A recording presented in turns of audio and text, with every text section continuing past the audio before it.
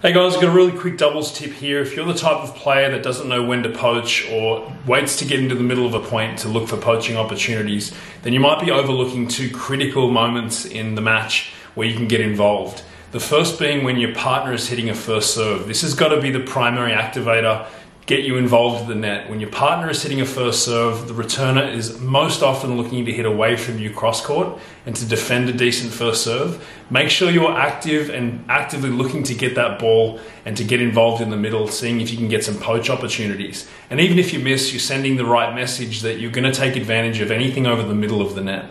The second time that people often fall asleep is when their partner is hitting a second serve return. And this is the first time for your team to be offensive on a return, and it can often lead to a successful poach if you're aware and ready to go. So make sure you're not falling asleep at those two critical moments, and you can look to be more involved at the start of the point, not necessarily waiting for the point to get going before you capitalize on good position at the net.